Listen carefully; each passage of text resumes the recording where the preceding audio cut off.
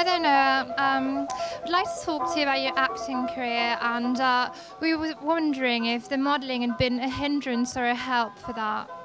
Well, I mean, I think it's been a help, in my life in general. Just as being, successful at something gives you a little bit more confidence.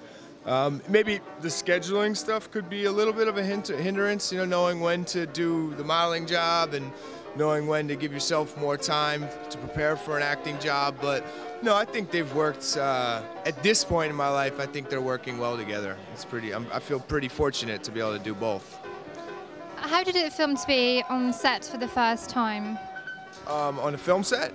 Yeah, it was a little nerve-wracking. My first film set was the Sex and the City 2 film set, so it was a little bit nerve-wracking, like walking on set and saying hi to everybody. But everyone was really friendly, and I felt like I had a really strong character that I knew really well, that I was really confident with. So it was fun. I was really excited. Is Samantha an intimidating woman? She is a little bit, like Kim Cattrall and Samantha are quite different, but no, she's really intelligent actress. So after I got to do the first scene with her, which is just a speaking scene, I was like, okay, she's really cool. And the later scene, which is potentially a little bit more awkward, it took some pressure off me for that scene, which was cool. She's nice.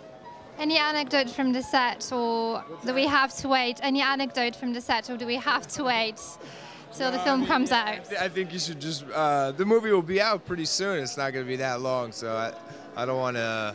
I don't know everything there is to know about it. It's such a big production, and there's so many people involved. And that have been involved in the show and that are new additions. So I'm a small new addition, but yeah, check the film out. You'll see it all, hopefully.